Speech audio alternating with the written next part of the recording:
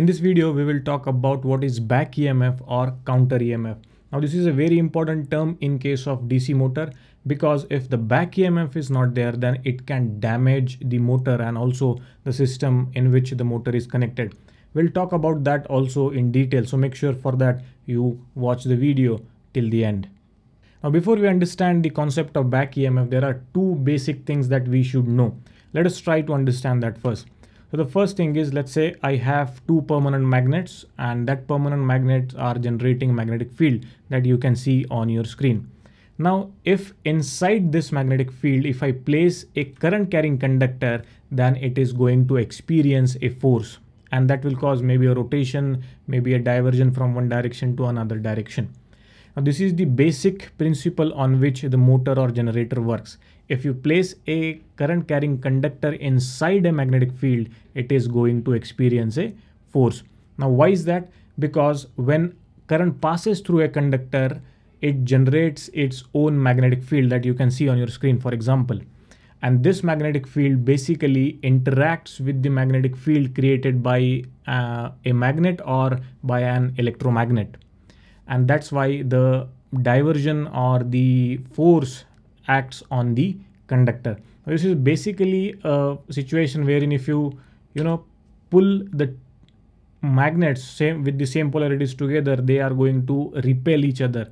So what is happening here is the two magnetic fields are basically interacting with each other and creating a force that diverts the another magnet, right? This we have seen.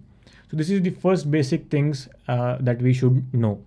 The second basic thing is, let's say we have a magnetic field again generated by a permanent magnet, or there can be electromagnet as well. Now inside this magnet, we have placed a conductor again. Now what I'm doing is I will move the magnet. So what is happening is the flux that is interacting with the conductor are varying.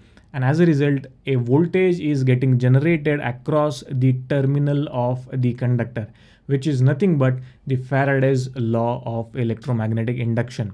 We have talked about the Faraday's law in detail in this video. You can definitely go and check it out for more details. I'll provide link for it down in the description. So that is the Faraday's law of electromagnetic induction. If flux is getting cut, then there will be EMF induced across the terminal of the conductor, right? So these are the two important terms. So first one we saw is current carrying conductor placed in a magnetic field will experience a force, right? This is the first one. The second one is, if flux linking to a conductor varies with the time, then voltage is induced between its terminal, which is nothing but the Faraday's law of electromagnetic induction. Now, these are the two basic things you should know before you understand the back EMF. Now, before we understand the back EMF, if you are interested in the course created by me on DC machines, then you can join it. It is available on courses.TheElectricalGuy.in. Well, you can get from 0 to hero in a DC machine using this course. The course is really easy to understand, and every concept unfolds at a very specific time so that you don't get confused. If you are looking for a course which will clear all your concepts about DC machine, then this is the course which is available at the most affordable prices. Definitely go and check it out. Link is provided down in the description. So with this understanding of these two basic concepts, let's now talk about the DC motor. Now, if you look at the basic construction of DC motor, it consists of two magnets. It can be permanent magnet or it can be electromagnet. Now, this permanent magnet are responsible for generating the magnetic field that we need, right?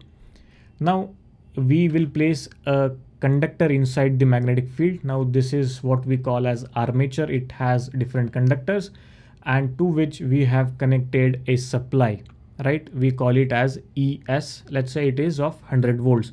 Now, the moment I switch on this supply, the conductor inside the armature will experience a force and it will start rotating, right? This is the first phenomena that we saw a few minutes back. The moment it starts rotating, it also started cutting the magnetic field which is generated by our permanent magnets, right? So every conductor inside the armature, across it, the magnetic field is changing, the flux is changing. And what will happen because of that?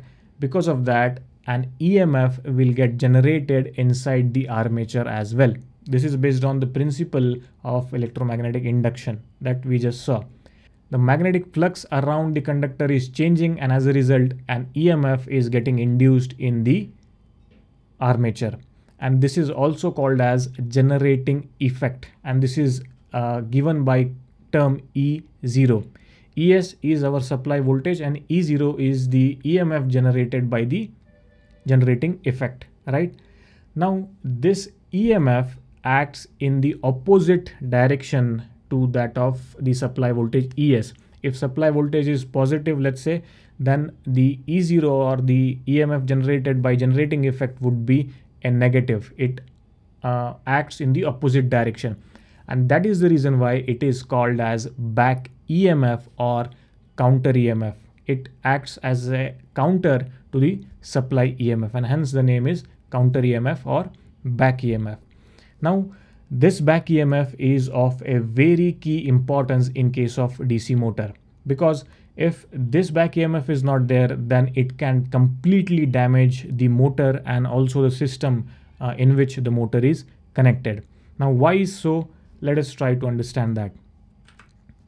Now, as I said, the back EMF acts in the opposite direction to the supply voltage. Therefore, the net voltage that will be there across this armature would be supply voltage minus the back EMF, that is ES minus E0. That would be the net voltage. You know, the resistance of armature is very minimum. So if you want to find out the current that is flowing through the armature, then you can use this particular formula. So what is this? So current is equals to the net voltage divided by the resistance of the armature. Using this, you can calculate the current. Now, initially, when you just connected the supply and motor is in standstill condition, it is not accelerating. In that case, the back EMF E0 would be 0 because there is no acceleration. Therefore, no flux will be cut by the conductor and there won't be any EMF induced in that conductor. Hence, initially, the back EMF would be 0. So, what remains is the supply voltage divided by resistance only. So if you put the values, let's assume the resistance of armature is 2 ohms. So the current that you will see initially would be 50 ampere. And generally the starting current of motor is 20 to 30 times than the full load current. And this is huge. Now, if let's say back EMF is not getting generated, then the 50 ampere will flow continuously through this motor. And if motor is definitely not designed to carry 50 ampere, it will completely damage the motor after a certain period. And not only motor, it can also impact the system in which the motor is connected. And that's why the back EMF is very important. Now let's say the motor is started rotating, it has started accelerating because of the force, and back EMF has started building. Let's say now it has become 60 volts, and now the current that you will see has dropped to 20 ampere. And once it reaches the full load speed, the back EMF will, build slowly, and then the current will drop. Now, if this is not possible if the back EMF is not there, and that is the reason why back EMF is of a paramount importance in case of DC motor, and hence understanding the concept is also very important. And what are the other important things is definitely to subscribe my channel so that you don't miss any of the updates of such easy to understanding videos. Now, if you found this video helpful, then I'm 100% sure that you will love the course that I have created on DC machine.